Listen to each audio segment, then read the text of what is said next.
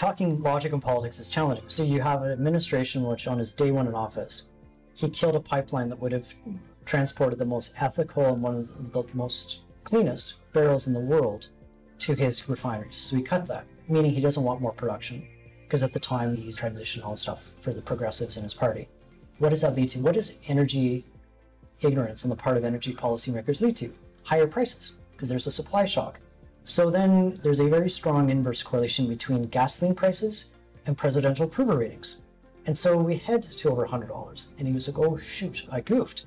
So then he goes, well, okay, maybe we do need more supply for the next 4 years while we're in office. No one's going to invest in the sector when there's that much uncertainty.